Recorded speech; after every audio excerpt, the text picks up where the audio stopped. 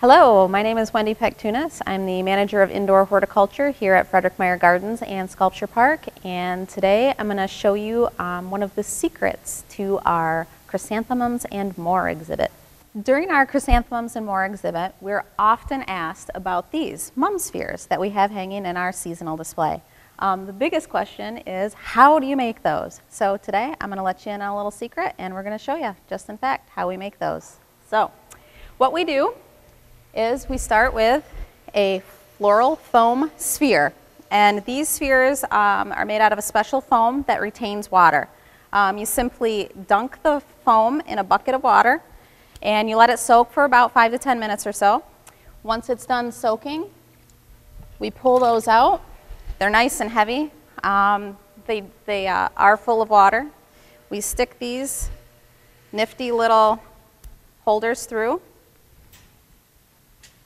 hang them.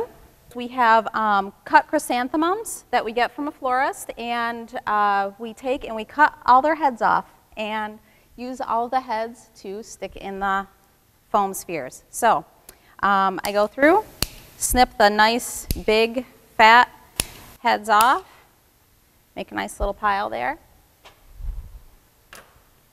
and then we go through and we simply stick them in the foam balls.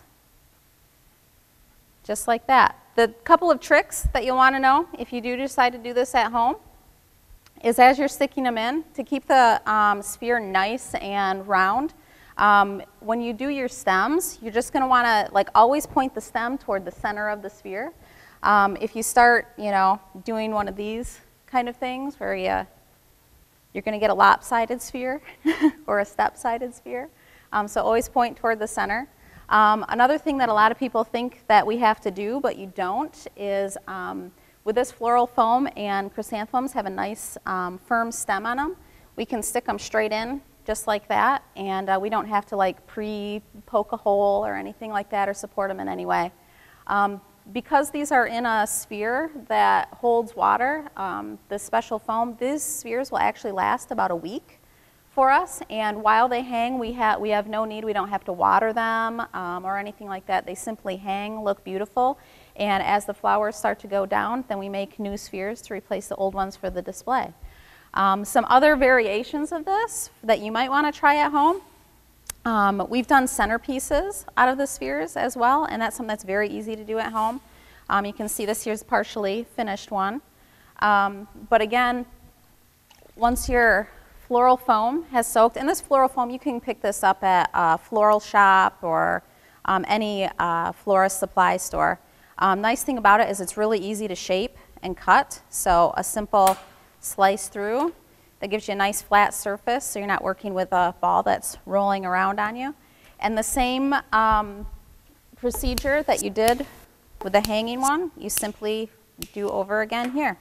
Your cut stems, and just push them in. You don't need to push the flowers in all the way. I like to use my fingers as kind of a spacer, and I just push in until my fingers touch, and then that's it. And it's simply a matter of just going around and filling in until it's finished. So thanks for joining me today. I hope you have fun creating some of these of your own.